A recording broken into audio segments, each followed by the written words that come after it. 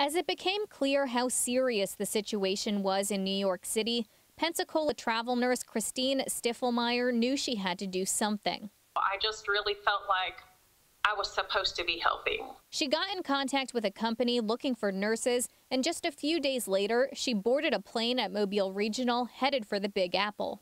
It takes all parts to make the machine run well, and I'm here to do whatever it is that you need me to do. Right now, that's taking care of medical staff who are on the front lines.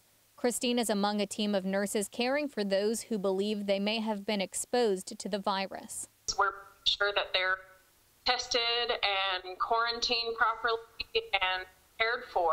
She wants everyone at home to know the situation there is as bad as it seems. It's definitely like a war zone here. And to remain cautious daily. Christine originally signed up for a 3-week deployment, but says she may extend to stay and help through mid-June. For WKRG News 5, I'm Katerina Luktich.